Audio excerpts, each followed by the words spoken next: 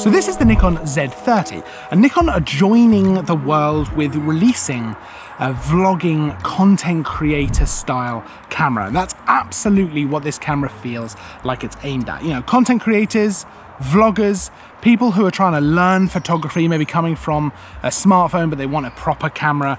This is ideal for all of those kinds of people. But let's talk about why. Because Nikon sent me this camera to check out. I've been playing around with it over the last sort of week or so. I'm out and about today. It's a beautiful summer's day, hence why I'm in the forest, because there's just so much sun. It is unbelievable. So let's talk about what makes this camera interesting, what makes it good for, you know, content creation, for vlogging, all that kind of fun stuff. Let's go vlogging with it and let's talk about it. Okay, so I am using the stereo mics on the Z30 right now. I'm vlogging a little underexposed, if I'm honest, because I want to make sure that the intensely bright sun, which you can see just coming through these trees, doesn't just completely blow out the photo. I'm using the kit lens, set at 16mm, shooting at f5.6, and it looks pretty good on the screen. So two things I want to point out first of all, before we get into any spec, while I'm using this as a vlogging system. First of all, I'm using the flip out screen to be able to see myself. The autofocus is working extremely well. It is drawing a little box around my head. When it loses my head, it draws a little box around my eye. So right now I've got a square around this eye. If it loses my eye for any reason, it's drawing a square around my face, and it's just tracking me around the screen, which is working extremely well. And it's exactly what you would want from a camera like this. The second thing I want to mention, along with the flip out screen, I've also got a tally light that I can see on the camera, which is fantastic because it just lets me know I'm recording. It also means if someone else was to see you, they would be able to see that light on the camera, and it's kind of a universal sign that you are recording. So it's a nice touch to have that actually on the camera while you're filming, especially while you're vlogging or something like this. But if you had it on a tripod setup or anything like that, still a very useful thing to have. Okay, so I've come under the trees here because it is probably the brightest it could possibly be. I've seemed to have chosen one of the brightest days to film this, which means that shooting in the sun is just really, really difficult. But enough about that. Let's talk a little bit about the spec of this camera. Now, inside the camera, there's a 20.9 megapixel APS-C sensor. That means you can get some nice kind of detailed, decent quality photos. And the image quality is actually really quite nice. You know, there's a little bit of room there to crop, not loads. You know, not talking about high resolution, but then you wouldn't expect a super high resolution with a camera like this. So I think that's absolutely fine, but the colors look great. Everything just works really well. Autofocus, as I mentioned before, while we were talking about that while we were vlogging, actually works extremely well. Whether you're shooting yourself like this or anything else, the autofocus is very fast and very reliable. The subject tracking is great. Big fan, big fan. Nothing negative to say about the autofocus, to be honest. Just works very well. The kind of highest praise I could give autofocus is that you don't really think about it. It just works and you don't have to worry about it. In terms of video spec, it's also pretty impressive. 4K up to 30 frames a second with no crop. That means there's no crop now. That's great, and I think that's important, especially for a camera that you might use for vlogging. You know, it's an APS-C sensor, so a little bit of a crop sensor there, but I'm not having any issue with that at all, especially now I'm vlogging. I'm using the 16-50 kit lens. I'm shooting at 16mm. And that's just working extremely well. Now, of course, I'm using the built-in stereo mics, as I mentioned a few times throughout the video, but there is a mic input as well. So you could add on a mic to the top if you would prefer to do that. The built-in stereo mics seem to be pretty decent actually, which is nice.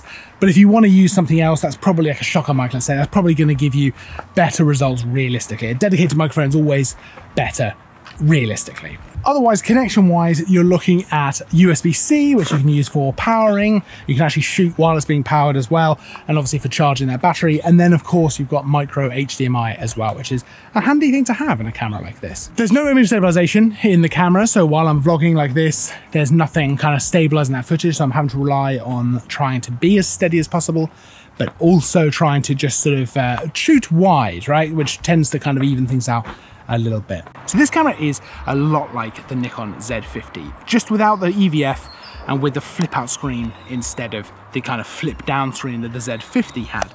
And I really like that design. Otherwise, it has kind of all the dials and the buttons that you would expect, a dedicated record button separate from the shutter. You've got the different dials that you use to control the camera in manual mode. You know, the mode switch here. The buttons are pretty ergonomic. They're actually nice as well because you can feel as you press them, the tactile kind of nature of them is really good actually, which I like, because that's not always the case, right? They're a little bit raised, which is really good. And the camera itself is extremely comfortable for a camera of this size and weight. It is very small and very lightweight. I could literally put this in my pocket. And the camera body itself, I mean, look how ridiculously thin that is. But it has a nice deep grip, which with a kit lens like this one is perfect. It doesn't extend out past the lens, but it is very comfortable, more comfortable than you would probably expect from a camera like this. Now, we should probably talk about battery life as well. So on a full charge, you're looking at around about 75 minutes of video, which is not too bad. That's certainly enough to go out and shoot something, do a vlog, whatever it might be that you're doing. 75 minutes gives you a good amount of time. I have found that the battery does go down reasonably quick. Not the end of the world, but something to be aware of, maybe to take more than one battery out on a shoot. I probably would never go out with this camera with just the one battery, just because of how, you know, I wouldn't want to be caught short, let's put it that way. And I would want to know for sure that I had a backup battery with this camera.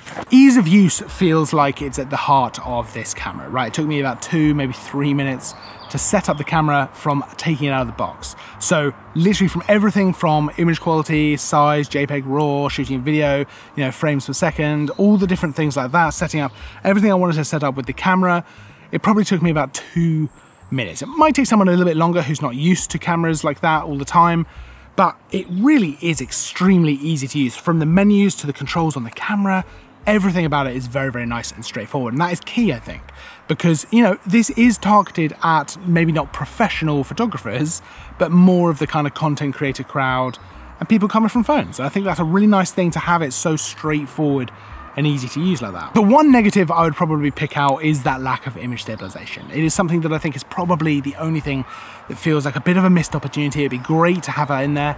But that said, I think I probably know why they didn't put it in there. It's very, very thin, the camera, right? It's very small, very light. And that feels like a very deliberate thing.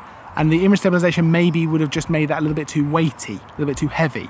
It might have increased the size, it might have increased the price as well, which would probably defeat the point of a camera like this. So that might be why, that might be part of why that's not in there. It feels a little bit like I'm missing it sometimes, but, you know, it makes sense if that's what they're trying to do. So I can't judge it too heavily, because I think especially if you're shooting wide for vlogging, it's not the end of the world. Otherwise, I wouldn't hesitate to recommend this, to be honest. Anyone looking to get into photography, to video, looking to do content creation, really going to benefit from things like the stereo mics on here as well. It's just a great camera. It's a really handy camera. And to be honest, even someone who is already kind of into it, not just getting into it, someone like me, for example, I would actually benefit from a camera like this, you know, as maybe as a second camera, realistically, but it's a super handy thing to have, because the difference between just taking this out to go and film myself compared to taking my whole setup with the microphone and the headphones and the camera and everything. I mean, right now I've got a big old Rode mic on top of the camera. Lovely, but if I could just take this out, it'd be so easy to go out and film, as opposed to taking my whole setup out. So yeah, definitely enjoyed my time with the Nikon Z30. Now, of course, you can check out all the spec, all the pricing, everything by following the links down in the description. Go and check all of that out. Don't forget to like and subscribe if you enjoyed the video as well, because there's new content all the time. I'll be seeing you in the next video. But until then, as always, thanks for watching.